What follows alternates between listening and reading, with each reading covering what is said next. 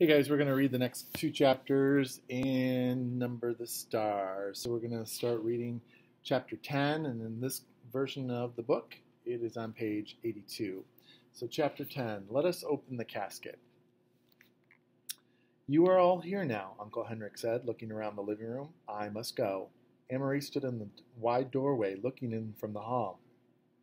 The baby slept now, and its mother looked tired. Her husband sat beside her, his arm across her shoulders. The old man's head was still bent. Peter sat alone, leaning forward with his elbows on his knees. It was clear that he was deep in thought. On the sofa, Ellen sat between her parents, one hand clasped tightly in her mother's. She looked up at Anne-Marie but didn't smile. Anne-Marie felt a surge of sadness. The bond of their friendship had not broken, but it was as if Ellen had moved now into a different world, the world of her own family and whatever lay ahead for them. The elderly bearded man looked up suddenly as Uncle Henrik prepared to go. God keep you safe, he said in a firm but quiet voice. Henrik nodded. God keep us all safe, he replied. Then he turned and left the room. A moment later, Anne-Marie heard him leave the house. Mama brought the teapot from the kitchen and a tray of cups. Anne-Marie helped her pass the cups around. No one spoke. Anne-Marie, Mama whispered to her in the hall, you may go to bed if you want to. It's very late. Anne-Marie shook her head, but she was tired. She could see that Ellen was too. Her friend's head was leaning on her mother's shoulder and her eyes closed now and then. Finally, Anne-Marie went to the empty rocking chair in the corner of the living room and curled there with her head against its soft, padded back. She dozed. She was startled from her half-sleep by the sudden sweep of headlights through the sheer curtains and across the room as a car pulled up outside. The car doors slammed. Everyone in the room tensed, but no one spoke. She heard, as if in a recurring nightmare, the pounding on the door and then the heavy, frighteningly familiar staccato of boots on the kitchen floor. The woman with the baby gasped and began suddenly to weep. The male, accented voice from the kitchen was loud. We have observed, he said, that an unusual number of people have gathered at this house tonight. What is the explanation? There has been a death, Mama's voice replied calmly. It is always our custom to gather and pay our respects when a family member dies. I am sure you are familiar with our customs. One of the officers pushed Mama ahead of him from the kitchen and entered the living room. There were others behind him. They filled the wide doorway. As always, their boots gleamed, their guns, their helmets, all of them gleamed in the candlelight. Anne-Marie watched as the man's eyes moved around the room. He looked for a long time at the casket. Then he moved his gaze, focusing on each person in turn. When his eyes reached her, she looked back at him steadily.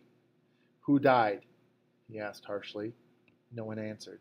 They watched Anne-Marie, and she realized that the officer was directing the question at her. Now she knew for certain that Uncle Henrik had meant when he had talked to her in the barn. To be brave came more easily if you knew nothing. She swallowed. My great-aunt Berta, she lied in a firm voice. The officer moved forward suddenly, across the room to the casket. He placed one gloved hand on its lid. Poor great-aunt Berta, he said in a condescending voice. I do know your customs, he said, turning his gaze towards Mama, who still stood in the doorway. And I know it is the custom to pay one's respects by looking your loved ones in the face. It seems odd to me that you have closed this coffin up so tightly. His hand was in a fist, and he rubbed it across the edge of the polished lid.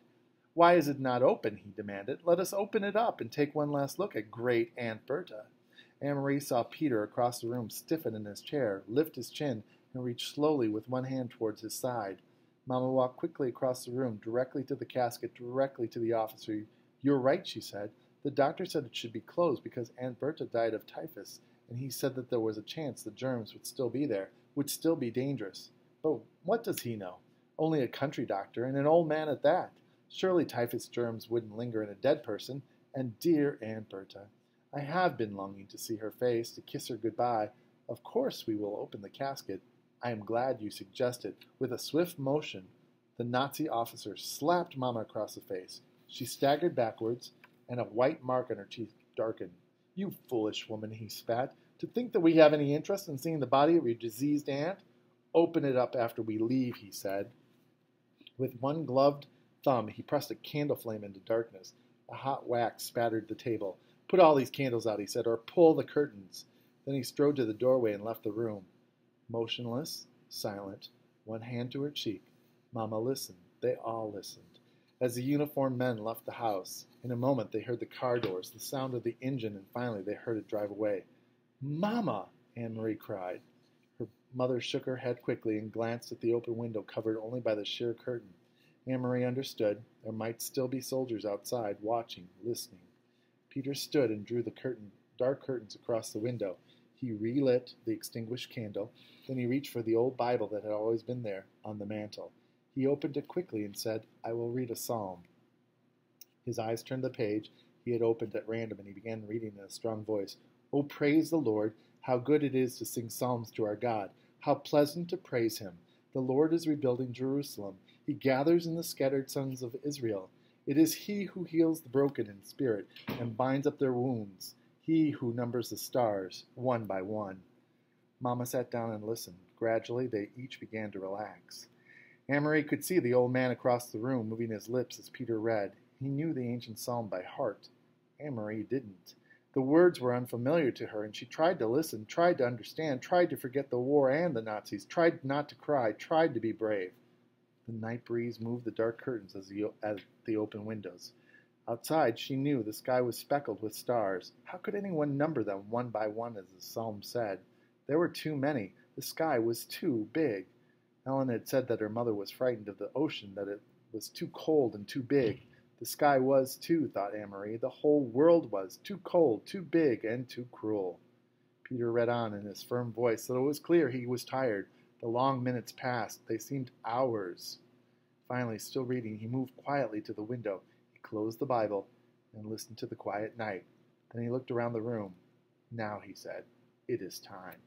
First he closed the windows. Then he went to the casket and opened the lid. Chapter 11. Will we see you again soon, Peter? Anne-Marie blinked. Across the dark room she saw Ellen, too, peering into the narrow wooden box in surprise. There was no one in the casket at all. Instead, it seemed to be stuffed with folded blankets and articles of clothing. Peter began to lift the things out and distribute them to the silent people in the room. He handed heavy coats to the man and wife, and another to the old man with the beard. "It will be very cold," he murmured. "Put them on." He found a thick sweater for Mrs. Rosen and a woolen jacket for Ellen's father. After a moment of rummaging through the folded things, he found a small winter jacket and handed it to Ellen. Anne-Marie watched as Ellen took the jacket in her arms and looked at it.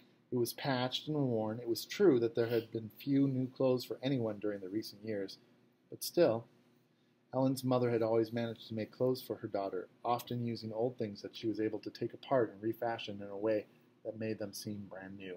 Never had Ellen worn anything so shabby and old, but she put it on, pulled it around her, and buttoned the mismatched buttons. Peter, his arms full of the odd pieces of clothing, looked towards the silent couple with the infant. "I'm sorry," he said to them. "There is nothing for a baby." "I'll find something," Mama said quickly. "The baby must be warm."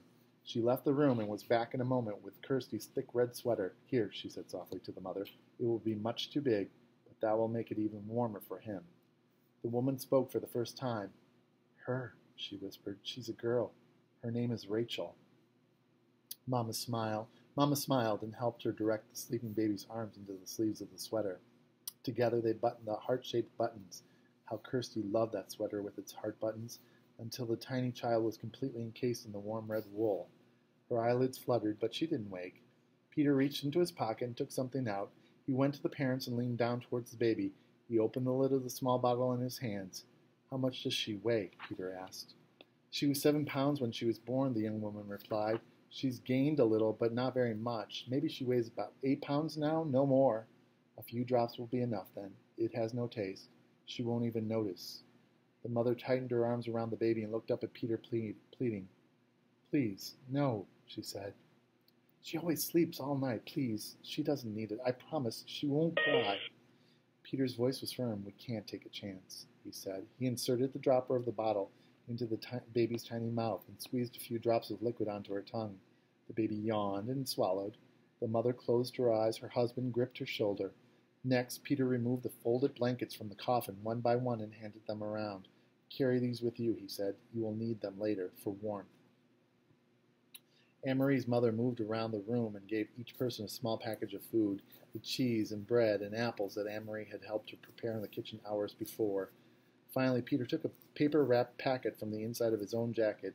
He looked around the room at the assembled people now dressed in the bulky winter clothing, and then motioned to Mr. Rosen, who followed him to the hallway. Anne-Marie could overhear the conversation. Mr. Rosen, Peter said, I must get this to Henrik, but I might not see him. I'm going to take the others only to the harbor, and they will go to the boat alone. I want you to deliver this. Without fail, it is of great importance. There was a moment of silence in the hall, and Anne-Marie knew that Peter must be giving the packet to Mr. Rosen. Anne-Marie could see it protruding from Mr. Rosen's pocket when he returned to the room and sat down again. He could see, too, that Mr. Rosen had a puzzled look. He didn't know what the packet contained. He hadn't asked. It was one more time, Anne-Marie realized, when they protected one another by not telling. If Mr. Rosen knew, he might be frightened. If Mr. Rosen knew, he might be in danger. So he hadn't asked, and Peter hadn't explained. Now, Peter said, looking at his watch, I will lead the first group, you, and you, and you. He gestured to the old man and to the young couple with their baby. Inga, he said. Anne-Marie realized that it was the first time that she had heard Peter Nielsen call her mother by her first name. Before, it had always been Mrs. Johansson, or in the old days, during the merriment and excitement of his engagement to Lisa, it had been, occasionally, Mama. Now it was Inga. It was as if he had moved beyond his own youth and had taken his place in the world of adults. Her mother nodded and waited for his instructions. You wait 20 minutes, and then bring the Rosens. Don't come sooner. We must be separate on the path, so there is less chance of being seen. Mrs. Johansson nodded again. Come directly back to the house after you have seen the Rosens safely to Henrik. Stay in the shadows and on the back path. You know that, of course. By the time you get the Rosens to the boat, Peter went on, I will be gone. As soon as I deliver my group, I must move on. There is other work to be done tonight. He turned to Anne-Marie. So I will say goodbye to you now. Anne-Marie went to him and gave him a hug. But will we see you again? Soon? She asked. I hope so, Peter said. Very soon. Don't grow much more, or you will be taller than I am, little long legs. Anne-Marie smiled, but Peter's comment was no longer the light-hearted fun of the past. It was only a brief gasp at something that had gone. Sorry, that was brief grasp at something that had gone. Peter kissed Mama wordlessly, then he wished the Rosens Godspeed, and he led the others through the door. Mama, Anne-Marie, and the Rosens sat in silence. There was a slight commotion outside the door, and Mama went quickly to look out. In a moment, she was back. It's all right, she said, in response to their looks. The old man stumbled, but Peter helped him up. He didn't seem to be hurt, maybe just his pride, she said, as she added, smiling a bit. It was an odd word, pride. Anne-Marie looked at the Rosens sitting there, wearing this misshapen, ill-fitting clothing, holding ragged blankets folded in their arms, their faces drawn in tighter. She remembered the earlier, happier times. Mrs. Rosen, her hair neatly combed and covered, lighting the Sabbath candles, saying the ancient prayer, and Mr. Rosen, sitting in the big chair in their living room, studying his thick books, correcting papers, adjusting his glasses, looking up now and then to complain good-naturedly about the lack of decent light. She remembered Ellen in the school play, moving confidently across the stage, her gestures sure, her voice clear. All of those things, those sources of pride, the candlesticks, the books, the daydreamers of theater, had been left in Copenhagen. They had nothing with them now. There was only the clothing of unknown people for warmth, the food from Henrik's farm for survival, and the dark path ahead, through the woods to freedom. Anne-Marie realized, though she had not really been told, that Uncle Henrik was going to take them in his boat across the sea to Sweden.